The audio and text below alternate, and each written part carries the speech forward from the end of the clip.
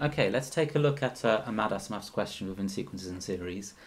I happen to have chosen what I believe to be a pretty difficult question, but also quite well, can I use that? Well, yeah, quite a cool looking question, right? So it uses both arithmetic and geometric series or sequences, and it really does sort of give you plenty of opportunities to do things wrong and to misinterpret the formulas or effectively make mistakes.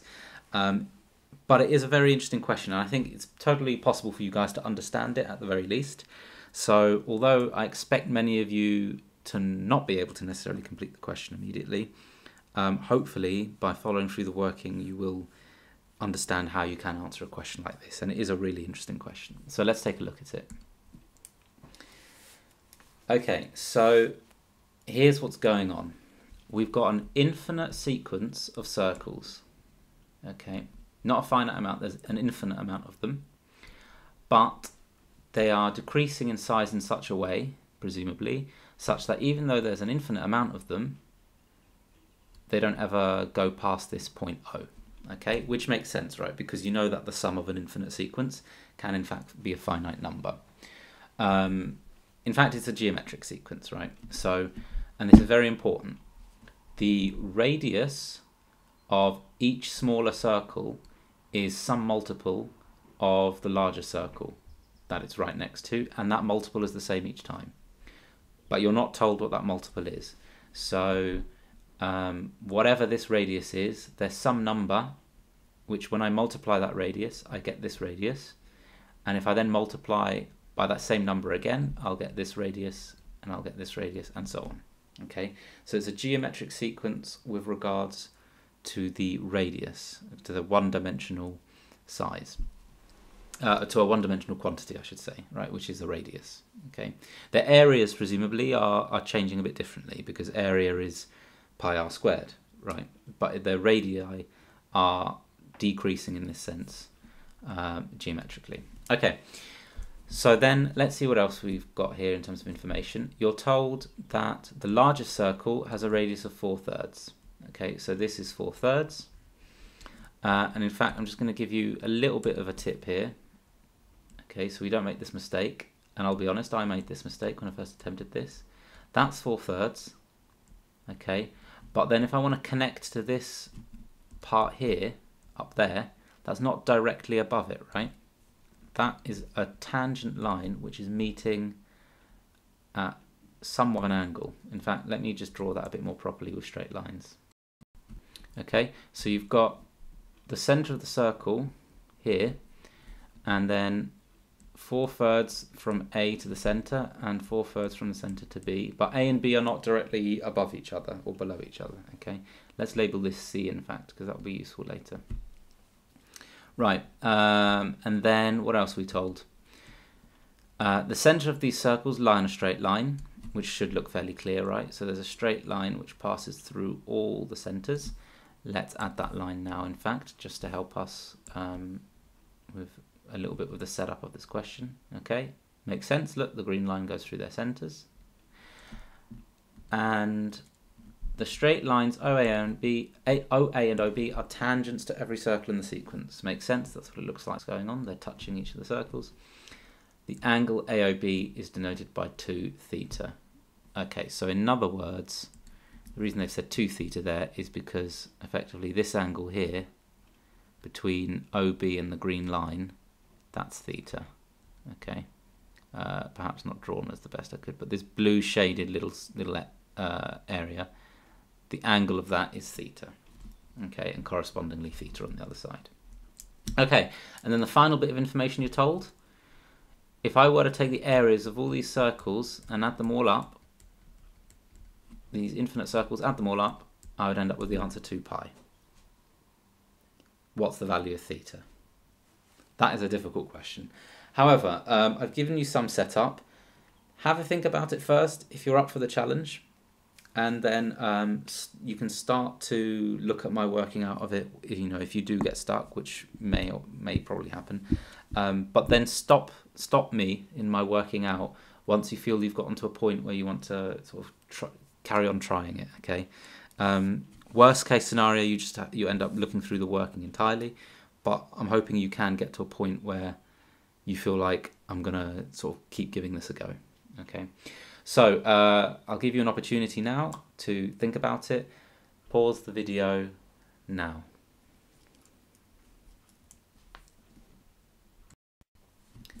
Okay, so let's take a look at this then. So we want to find this angle theta. You probably can start to spot that there's a triangle here. There's a right angle triangle, which we can start to work with if we want to find this angle theta. So we know that this right angle triangle here, made up of the 3 points O, C and B, it's got one side being 4/3. Okay, that's easy enough. Let's make a note of that, in fact. So we know that the size of BC is equal to 4/3. Okay. Then the question is, which other length could we potentially work out, quote unquote, easily? It will be this green line, right? Because this green line has effectively a meaningful length, doesn't it? This green line is the sum of the diameters of all of the circles, except for the final circle, it's just the radius, right? It's just this little section here. So it's add up the sum of all of the diameters, or twice the radii, plus the final radius. We can express that with some notation, in fact.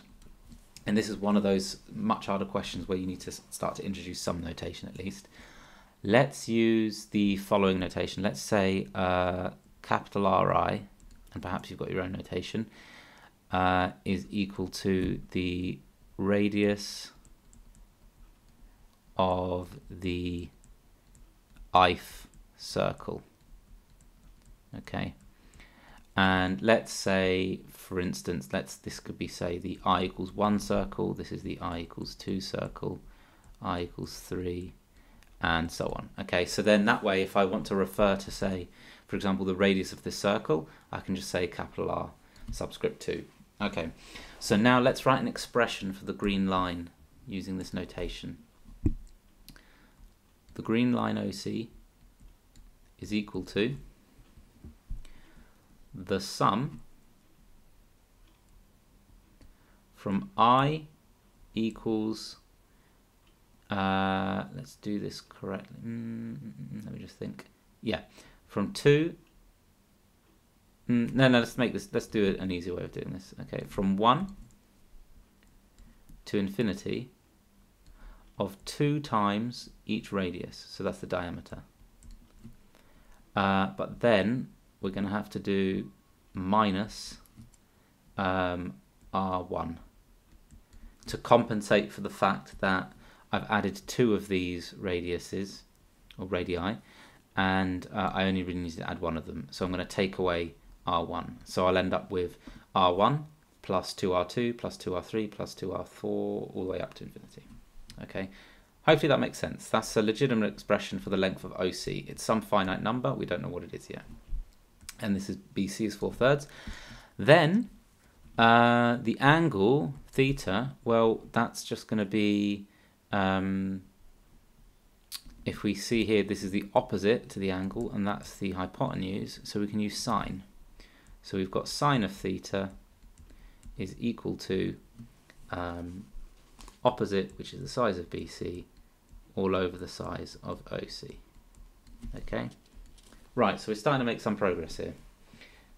If we can find this value OC, we'll be done, right? Because BC is 4/3, and then we just take sine inverse. So at this stage, if you feel like you want to, keep cracking on with the question, feel free. You can pause the video now. Otherwise, let's see how we're going to end up getting the sum of all these radii. Okay, so the way we're going to do this is we need to start thinking about, well, what actually is this multiplier? How much are these radii increasing or decreasing by as I go from one circle to the next? And in order to do that, we're going to have to make use of a bit of information we've been given. The total area of these circles is 2 pi. Now, surely that information must, in some way, indirectly, be telling us what the ratio is between the circles, right? Because if I change the ratio, then the circles will be getting bigger or smaller. However, the first circle is always the same size because we know its radius 4/3. So therefore, for it to be exactly 2 pi, there must be a specific ratio which gives us that value. So now let's find out what that is. So let me define, let's say little r equals, okay, now be very careful, this little r is not a radius, this little r stands for ratio, but it's the ratio of any two neighbouring radii. So the little r is equal to the ratio between, let's say the ratio of radii for two neighbouring circles. Okay, so specifically, if I multiply R1 by little r, I should get R2 and so on. So let's just make that a bit more mathematically correct, i.e. r of n plus 1. So the radius of the n plus 1 circle will be equal to little r times the radius of the nth circle. Okay. So this little r then must be some value between 0 and 1, right? Because these circles are getting smaller, not bigger, so it must be less than 1. Okay, so now let's come up with an expression for the total area of all the circles. So what's the area of the biggest circle? This one here. Let's write it underneath actually. So we've got pi r squared, right? So it's going to be pi times 4/3 squared. Then what about this one here? We're going to have pi times, now what's its radius? Well, its radius is going to be 4/3 times that little r, whatever that ratio is, and then squared. And then here we've got pi times 4/3 times that little r, but this time squared because we multiplied it again, and then all of that is squared.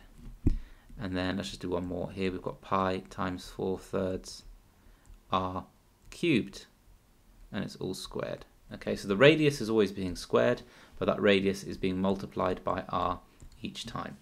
So as a formal expression, the total area is going to be the sum from, in this case, I equals 0 to infinity. Let me just make sure I do the correct indices here. Yeah, that makes sense. Pi times 4/3 little r to the power of this I all squared. Okay, so just to double check this makes sense, when I put in I as 0, I end up with 4/3 in these brackets. So that's therefore this one. When I put I as 1, I get 4/3 r, so that's this one. When I put I as 2, I get 4/3 r squared, all squared. That's this one. I is 3, I get this one. So that makes sense. This summation expression corresponds precisely to summing up the areas of all of these infinite circles, and it's going up to infinity. Okay, let's make this then look a little bit more palatable. So if we square that expression, so we sort of square it out, I'm going to get 4/3 squared, and then I'm going to change this to r squared to the power of I. Okay, that works fine, right? Because r to the power of I squared is r to the 2i, which is the same as r squared to the power of I. And effectively, I'm flipping the powers, which is totally legit. So now we've got something with this variable I here, but this part here, pi 4/3 squared, that's all a constant. So that's equal to, let's take that constant out, 16/9 pi times the sum from I equals 0 to infinity of r squared to the I. Okay, and now I'm just going to lose some of this working. and bring forward what we've got here. Okay, that's our total area. You might prefer to just see this written out again as a sequence, just to help you see what we're actually looking at here. So this is 16 over 9 pi times 1, because that's what happens when I is 0, I get 1, plus r squared plus r squared squared plus r squared cubed plus r squared to the 4 plus dot dot dot. Okay, and now think about, this sequence is actually quite simple to sum to infinity. Remember, if you've got 1 plus x squared plus x cubed plus x to the 4 and so on, the sum to infinity of that is 1 over 1 minus x. I've only used x there instead of r, just to not confuse you with the r that we're dealing with here, right? So let me just write that again. Let's write it here actually. So this is effectively taking a geometric series with a common ratio x. Okay, so this is a little aside. If I add up a sequence of terms where I'm multiplying by the same thing each time, okay, the sum to infinity of that is 1 over 1 minus x. Okay, you might be more familiar with seeing the expression a plus ar squared plus ar cubed plus dot dot dot equals a all over 1 minus r. Okay, this is the same thing, but it's a special case where the first term is 1. So because the first term is 1, that's why we've got a 1 up here. And then instead of using r, I've used x to not confuse us with this r that we're using down here. Okay, so therefore here that matches this sequence precisely, except instead of an x we've got an r squared. So then the sum, instead of an x, will have an r squared. So effectively all of this is 1 all over 1 minus r squared. Okay, so now let me just neaten that up a little bit. We've therefore got 16 over 9 pi, sorry, times this 1 over 1 minus r squared. In fact, let me just write it afresh here. Okay, so the total area is 16 over 9 times pi times 1 all over 1 minus r squared. Okay, and what is this equal to? Well, we've been told that this must be equal to 2 pi in the question. The total area of all the circles is 2 pi. So those pi's are going to cancel. In fact, you should be able to manipulate that yourselves to say that 1 minus r squared is equal to 8 over 9. Okay, just a little bit of basic algebra there, manipulating this. 1 minus r squared equals 8 over 9, and therefore r squared is equal to a 9th, and therefore little r is equal to a 3rd. Okay, and that's really useful. That value there, r equals the 3rd, is telling us by how much these circles are decreasing. It's saying, right, if this has a radius 4/3, this circle, then this circle here has a radius of 4/3 times a 3rd. And this one has a radius of 4/3 times a 3rd squared. This one has a radius of 4/3 times a 3rd cubed, and so on. Okay, so the geometric sequence of the radii has a ratio of 1/3. Okay, and we determine that by using the information about the total area. Okay, great. Okay, so now we're getting closer. We're now going to use this ratio to help us figure out what this thing is. The sum of all the radii. So this green line. So we're going to have to form a new geometric sequence. So let's get rid of a bunch of this working. You know what RI, capital RI refers to now. I don't need to keep that there. And let's keep a note here that little r is equal to a 3rd. And now let's write an expression for a general radius. So that's going to be 4/3 times r, and then let's get the index correct. If I said to the I, then when I have 1, that wouldn't be quite right. So let's say I minus 1. Okay, now it makes sense.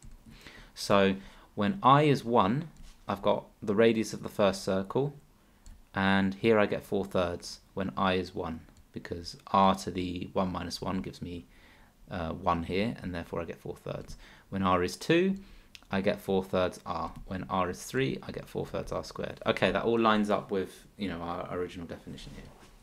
So therefore, this expression, let's see what that looks like. In fact, I'm just going to write it out and then use ... at the end, because I think that means we don't get too bogged down in notation. So the sum from I equals 1 to infinity of these diameters, these 2 times the radii, that's going to be equal to the following. 2 times 4/3 plus 2 times 4/3 times a third plus 2 times 4/3 times a third squared. Let's do one more. And ...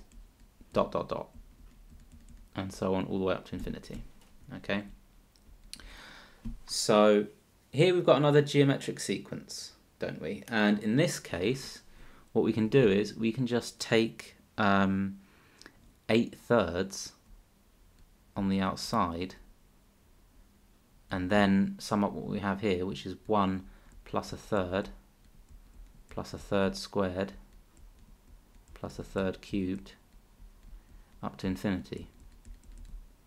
Okay, and well, we know exactly how to sum a sequence like that, right? It's in the form of the 1 plus x squared and so on. So let's move that up here. Oh, and substitute in, instead of that long sequence, let's just put what that would actually be. So that's going to be 8/3 times 1 all over 1 minus the common ratio, which is a third. So that's equal to 8/3 times 1 all over 2/3, which is 3/2. And therefore, 8/3 times 3/2, that's just equal to 4. Okay, so what that's told us is, let's not lose sight of what that 4 represents. That represents this part in the brackets, the 4, which is the length of the green line, but then also including this extra little bit here. So we need to take away that little part, which is this R1. We know that's 4/3, right? This part, that's also 4/3 that I've just drawn in blue. So therefore, the green line, OC, is just going to be 4 minus those 4/3. So let's make a note of that here. That's equal to 4, which we just calculated as the sum of that sequence, minus 4/3. And that gives me, let's see, 16 over, if I done that correctly, 4 minus 4/3. Yeah, that should be right, 8/3. Okay, great. So let me get rid of working again. So now we're at this point, we're almost there. Sine theta equals BC over OC. BC we know is 4/3, we knew that at the very beginning. And OC we've now just worked out. It's 8/3. Therefore this is equal to 4 over 8, it's a half. And no calculator required. Sine theta equals a half. That's come out nicely. That implies theta equals 30 degrees. Or at this level of question, you'd probably be talking about radians, pi over 6. radians. Okay, hopefully that made sense. I think it's quite a beautiful question, really. And it really just goes to show the sort of interesting properties that you can have with infinite sequences. And quite a bit of work involved to be able to get that answer. Well done if you did manage to complete it by yourself, or at least most of it by yourself. Otherwise, do make sure you've had a chance to sort of follow through and understand what happens. But that's it. We've got the angle there. It's 30 degrees.